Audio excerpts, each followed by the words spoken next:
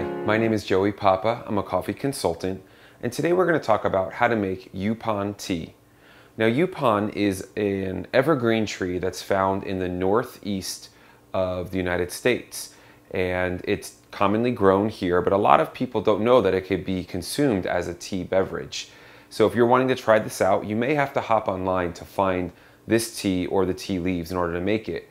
Some manufacturers actually do make it in a tea bag, and that's what we're going to use today to demonstrate this for this purpose. Let's get started. First, you're going to want to take your tea kettle and fill it up with some cold water. Once the tea kettle is filled with cold water, you can then place the tea kettle on your stove. Place it on your stove and turn your stove on high. Give some time for the water to heat up and to come to a complete boil. Once it comes to a complete boil, you then can remove it from the heat and you're ready to pour it over your tea bag.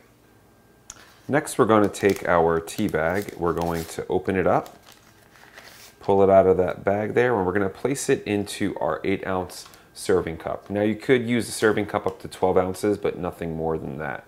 We're then going to take our boiling water and pour it directly over top of the tea bag, fully submersing it into the hot water.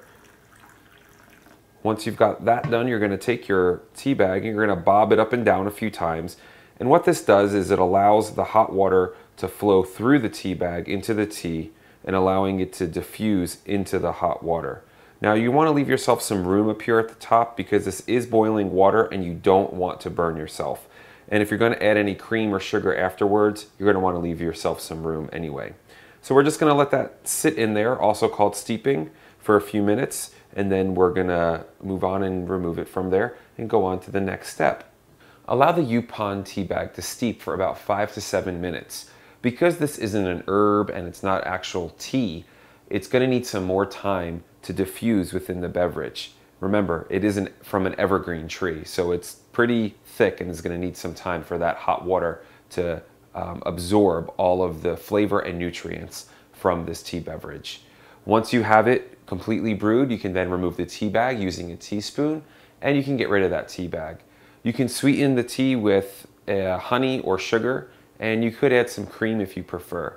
Again, my name is Joey Papa. I'm a coffee consultant, and today we talked about how to make Yaupon tea.